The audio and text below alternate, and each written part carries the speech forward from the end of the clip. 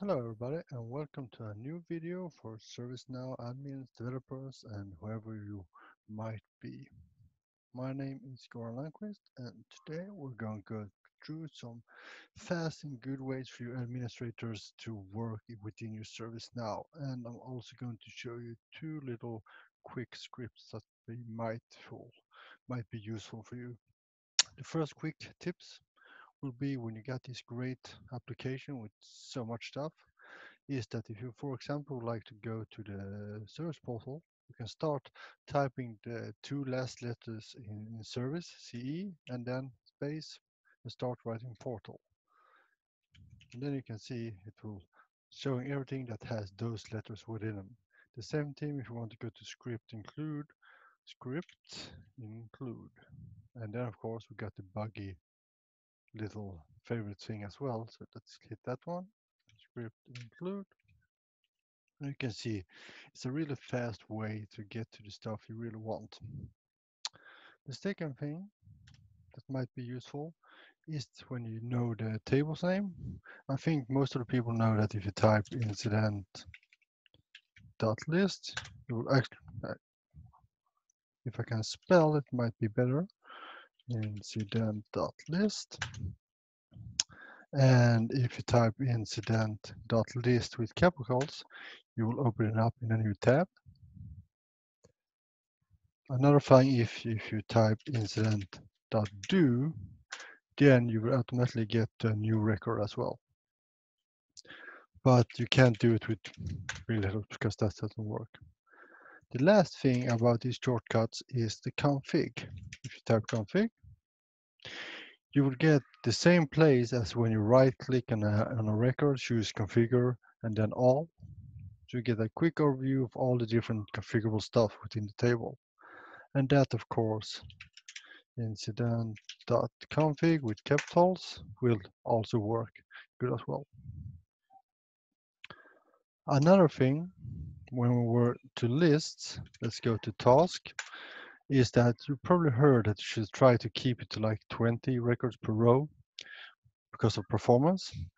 One thing is good to know is when people use group by like this, the 20 limit isn't really heard in the way you might think it should be. Because as you can see now, we have a lot of different group task types. And within each of the task type, it actually is 20. So in this case, we have 26 different task types, and within those 26, you have 20 records. And do the math, that's a lot more than 20 records in total. So be aware that the group by might be performance issues if you have too much as well.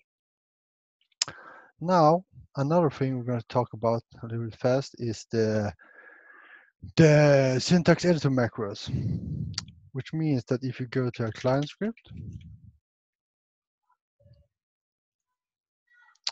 and when you are in the editor, you can actually make stuff show up pretty fast. Let's do a test. Just hit incident. Well, like unload, for example. Now, we're pretty lazy and we don't want to do things too much over and over again. So if I type the outside box down var gr and hit tab, it fills in the rest of this stuff, which can be pretty useful, especially when it comes to glide Ajax calls and so on. When we don't do them so often, you might not even remember what the exact syntaxes are. I'm one of those. So what you can do is, let's go to client script. And in an earlier video, I made this client script, which does a glide Ajax call. So let's copy this one. Then we go to something called syntax editor macros. And here you can see the default ones, for example, doc. So if I go in here, and let's do it up here. If I type doc and hit tab, you get that. Pretty good feature as well. What you might see that there is this $0. Earlier, you wrote that one to be able to point where the marker should be focusing after you had typed. But as you can see, when I typed or GR, the marker should be here and not down here. Sadly, that is probably something that is broken or doesn't work anymore, but you might as well add it in yours since you never know when it starts to work again. So let's see, we would like to make our own. We'll hit new. Let's call this then Ward Glide IX. And since you might have two different Glide IX and one that returns a JSON and one that doesn't, so let's make this the JSON. Yes. Comment Glide IX with JSON return. And then we hit text. And then of course we would like to remove this and we would like to have the marker there when it works. We probably would like to have this one and that one we don't need. But we need to at least have the name to call the function. And we'll give a more general name like handle response. We'll do like that. And then remove that one as well. Kind of like that. So, let's save this on. So this one is pretty long, but if I go here, this be fun, word via JSON. And you see it doesn't work because I have to reload it.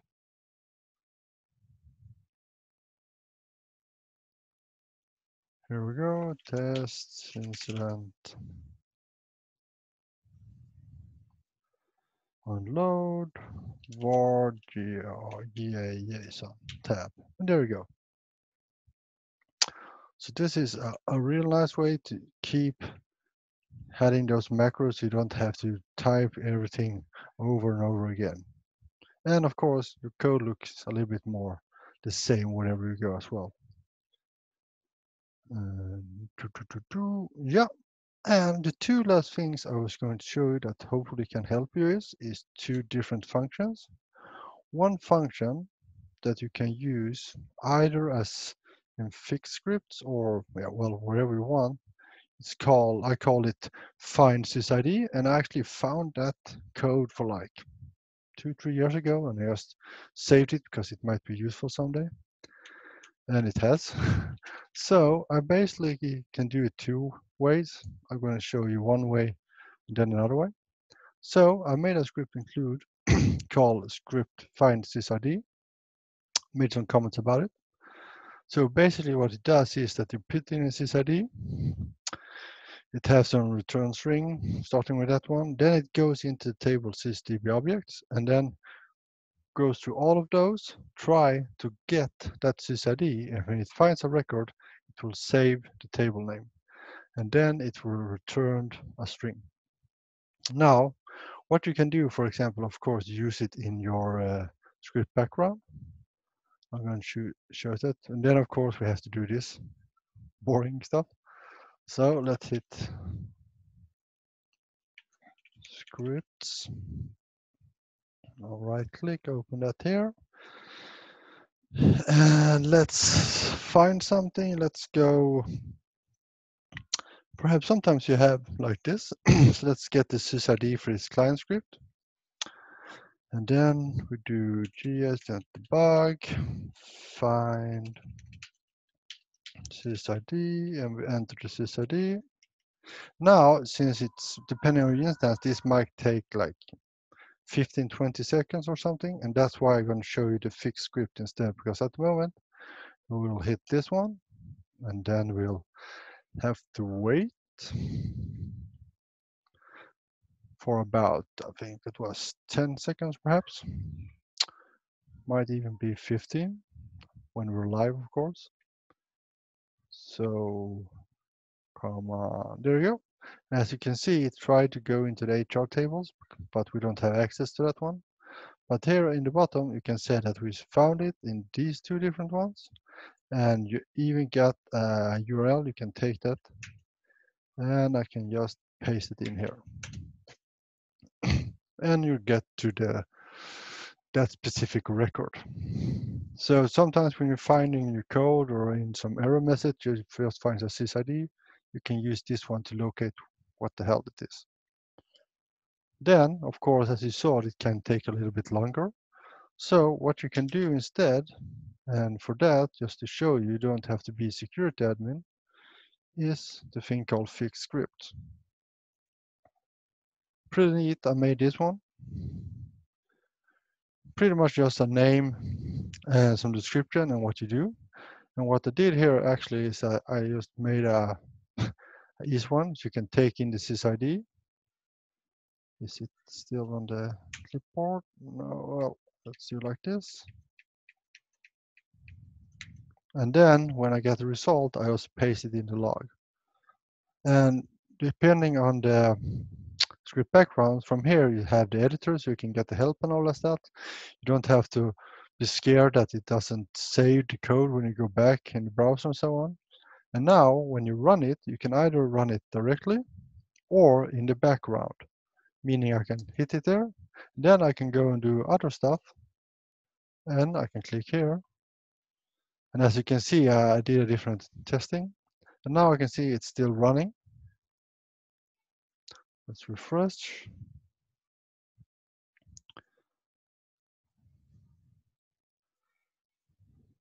Now, oh, it's complete. And just to show you a little bit information, how long it takes and so on. Then we can go to the logs. And you can see here, it's the same information as you have in the script background. So that is one neat script to be using, and don't worry about these scripts which I mentioned before. I will put them on an update set. You can download them as well and use them. And I'll show you later on in the video as well how you do that. The other one is that you sometimes end up that you want to find records that has the same value. For example, I know in my old job or company, we had a problem with users having the same email addresses. So I made like this. For example, you can see that Beth, she got three users with the same email address and so on. It's kind of hard finding those. Perhaps you have 20,000 users. Otherwise, you might want to group by email and try to have an eagle's eye trying to find out where it is not the one and so on. So what you can do is back to the script includes, and this script is also in the update set. I call it get duplicates, and this is actually also an old script from the beginning. I think I found on the ServiceNow lead blogs, and I just added pretty much this parameter as well. What this does is that you say which table, which column or field, and how many times the value is allowed to be appeared before you actually say, hey, let's save this one. So what it does is it goes into the table, and you can see it used the glide A rate count. We only want to see the active ones.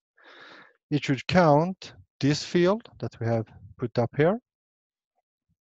And of course, it shouldn't be 0 in that field. Then we group by, and then here we're pretty much saying that we only want to have those where you count them that they are more than 1. So if I put 1 here when I call this function, it will only return those who have more than 1 appearance in the record field. And then we push that, of course. So if we go back to our script background, just to show you.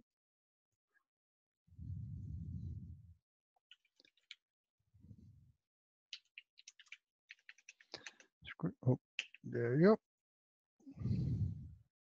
So if I, for example, go here and let's do gs debug, and we says this is user and it's the email field we would like to say, and all the different ones. There's more than one. Oops, I forgot one of those. And save.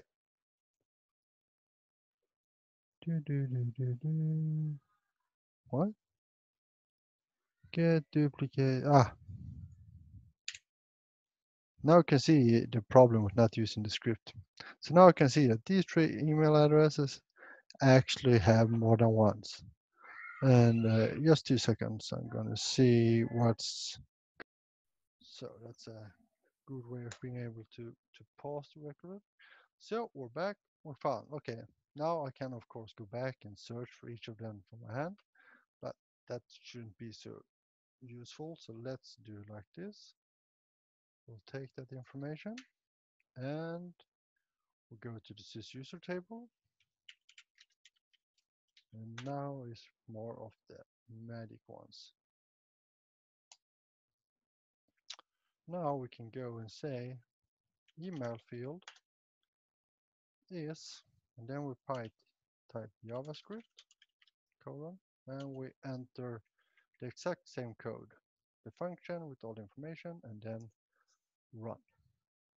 And now we can say it returns those email addresses, and now I only see the users that actually have those, which is a really neat way to find them. And then from here, I can either group by or delete or do whatever I want. And of course, I can use that in any field I want as well. So that is the second cool thing, that you can actually do stuff like this in the filter builder to find things that you might not have found an easy way before. And of course, you can do, as I showed you before in the script, include, you can have one of these by own, or you can make like this, put your own little class and then make them here as well. And if I would like to use it like this instead, let's go to the sysusers.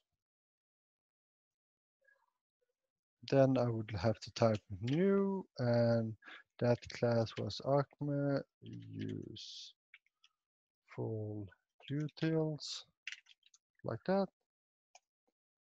And we got the same information. Just remember, when you're supposed to use it out here and it doesn't work, it's because you haven't checked the client callable.